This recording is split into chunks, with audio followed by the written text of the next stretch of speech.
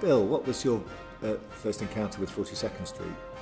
I just left drama school and I saw the production at Drury Lane, and all I can remember is the spectacle of it. It was so huge. It was the first Broadway transfer I'd seen. Yep. I'd seen British musicals at Drury Lane, but it was the first Broadway transfer, and like you, I was blown away by the scale of it, but particularly by the energy of the choreography. I couldn't believe that much dancing could lift an audience, I mean, almost to their feet in the middle of a number.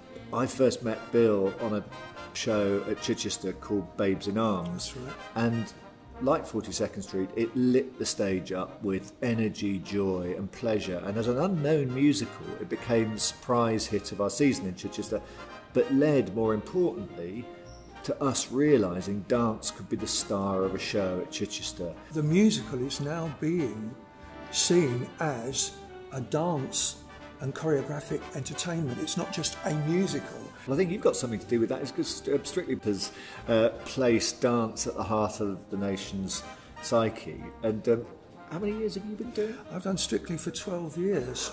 Yeah. There you go, it's all your fault. Yeah. I think like any period piece, you've got to find a clever way of honouring the piece but looking at it through modern eyes. The way I approach it is, if you honour the style of it, we can go wherever we want.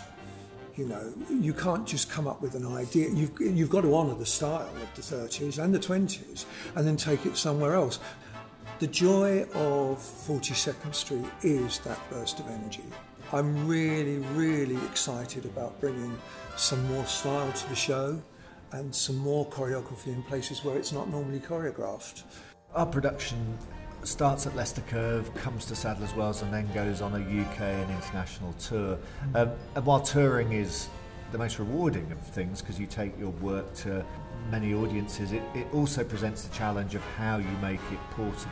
Condensing the storytelling into a slightly smaller ensemble. The pleasure of looking at this with, you know, perhaps 30 people on stage rather than 50 is it's less like opera and crowd management, and it's more like a modern piece of storytelling.